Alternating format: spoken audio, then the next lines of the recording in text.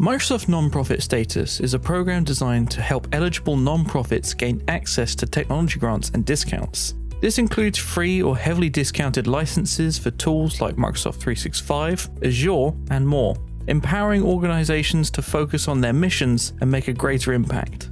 In order to qualify for nonprofit status with Microsoft, you need to meet these key requirements.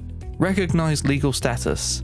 You must be a nonprofit or non-governmental organization recognized in your country.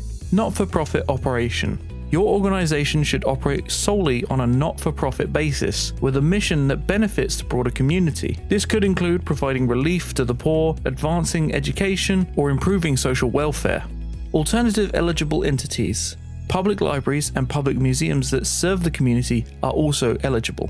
Anti-discrimination policy. You must adhere to Microsoft's anti-discrimination policy, ensuring an inclusive and welcoming environment.